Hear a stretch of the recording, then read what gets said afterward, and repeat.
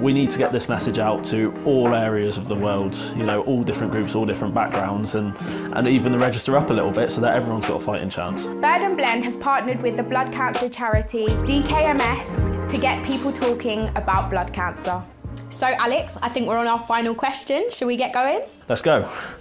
So Sophia, DKMS already has a lot of potential stem cell donors, but why do more people need to join the register? So people are never going to stop being diagnosed with leukemia and the different blood disorders that require a stem cell donation. So we need to get more people in the registers, but not only numbers, we need people from different ethnic backgrounds. So we need more diversity on the registers. I wholeheartedly agree. Even though the register, it's spread so far, you know, it's global, the representation is definitely not equal. You know, unfortunately, it's just a fact. If you're from a non-white background, you're less likely to find a match, especially because you need such a close match to actually find the right person for you.